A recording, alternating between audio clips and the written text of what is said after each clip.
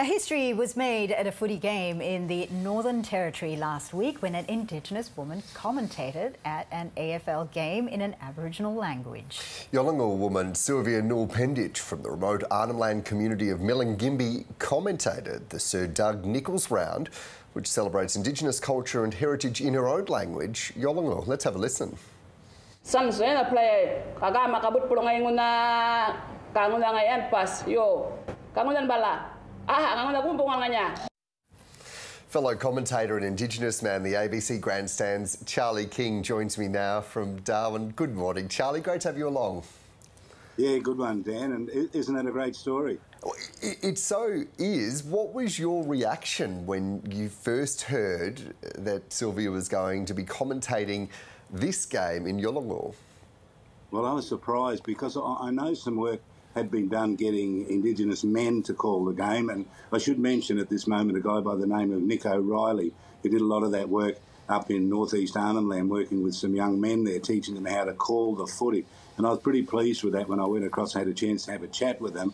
But then to hear that a female was going to be part of the commentary team, I was just thrilled. It just seems to make a lot of sense. And don't good ideas work like that when you hear them and you think to yourself, well, that makes sense.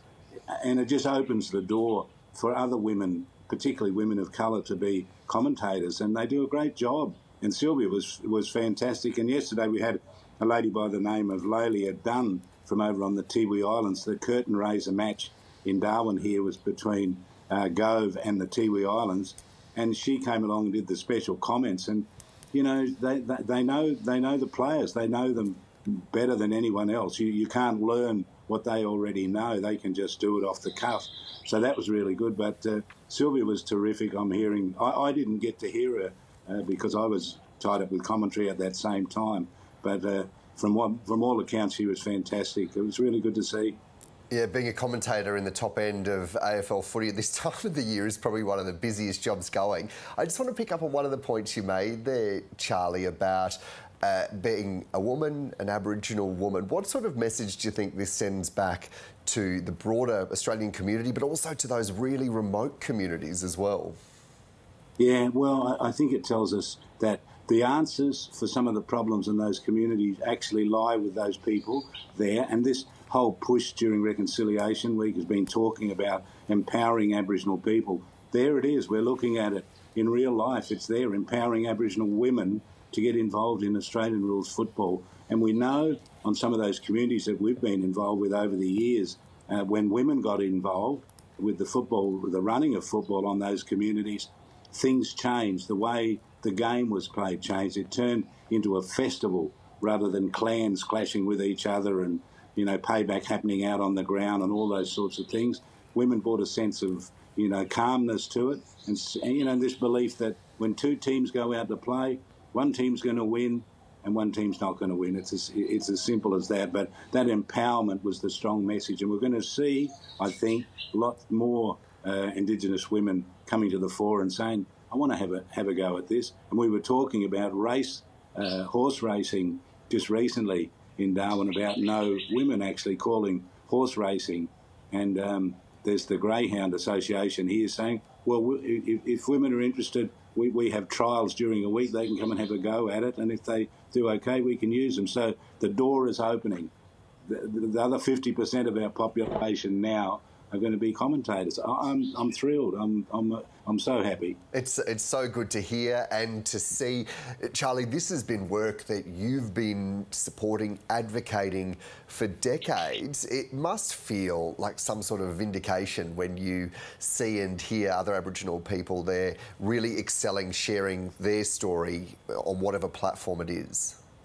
Yes, and you know what, Dan, I believe that the next, I mean, I'm probably second generation, if you like, but I think the third generation, the next generation, our children are going to have a much stronger connection to their Aboriginal heritage, and they're going to really embrace it. And they won't be asking for truth-telling because they'll already know, because they know everything already. But I think this is a really big moment in the history of race relations in Australia, and we're a better place for it, I think. Yeah, and I wonder if part of that is not asking anymore for truth-telling, but saying we are just doing it, we're getting on with it, this is the next stage. I wonder if you got that sense during Reconciliation Week in particular that we just had that theme around be brave, make change. Yeah, indeed. I mean, during Reconciliation Week, I think I probably just about every day I had opportunities to do presentations to different groups, and it was well received. I mean, people are ready for this, Dan. You know, the time is right. You know, we've had a change of government. There's a more friendly government, if you like, in Canberra. They're very clearly saying they want to hear the voices of Aboriginal people, the Uluru Statement, and all of those things. This is a big moment, and we've got to get it right. It's our time in the sun, and we absolutely have to get it right, because it's not only the right thing to do, it's a good thing to do, and it just makes everybody feel better when they all get involved and we all are committed to making a difference. Yeah, and making a difference is what you've been doing, of using the sporting and on the field, particularly around your campaign of No More, of tackling family-related violence. Can you just let us know, where are you at with all of that big campaign? What's happening on that front?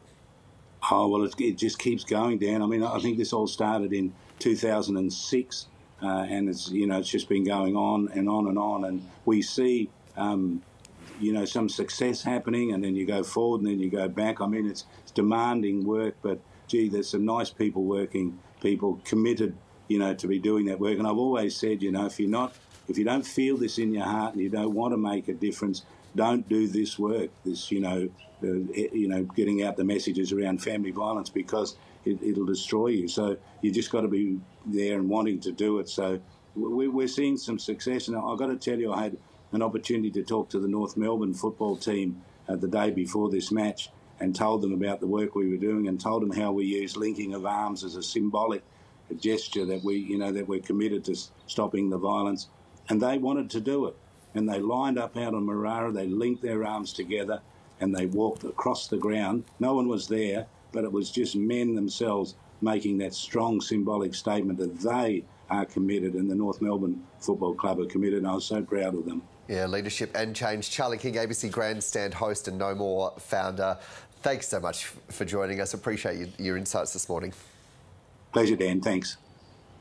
Charlie's doing such amazing work, isn't Incredible. he? And Sylvia looked so comfortable in the commentator's chair. Loving it. I think we're going to be hearing and seeing a lot more from Sylvia, and I think we're all the better off hearing her insights. Definitely. She's quite a warrior herself.